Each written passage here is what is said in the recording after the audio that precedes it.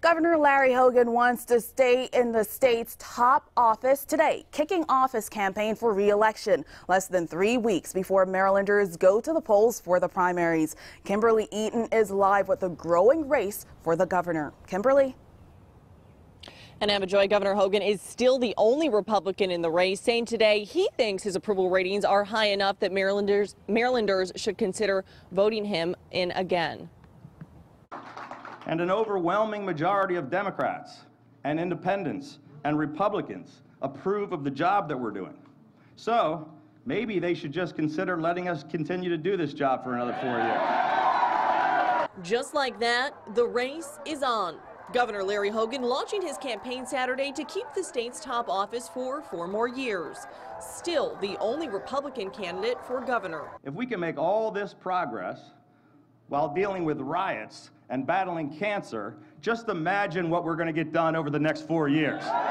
When Marylanders go to vote in the primaries later this month, there will be far more names on the Democratic ballot. The 7 leading candidates went to the podium earlier this week for a 75-minute debate on WJZ Tuesday night, talking everything from fighting the opioid epidemic. I just had a hip replacement, and I asked for no opioids, and I got a prescription for 100 OxyContin.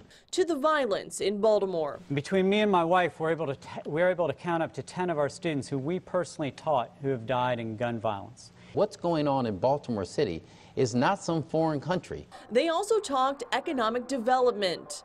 Now, again, a key platform in the Hogan campaign whose administration focused on boosting business during his first term. We pledged to put Maryland on a new path, to clean up the mess in Annapolis, to bring fiscal responsibility and common sense to our state capital.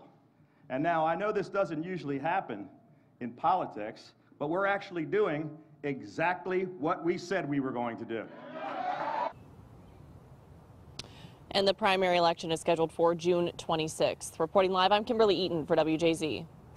Thanks, Kimberly. Stay with WJZ for updates about the candidates as the Maryland primary approaches. And remember, on June 26th, WJZ is your election connection.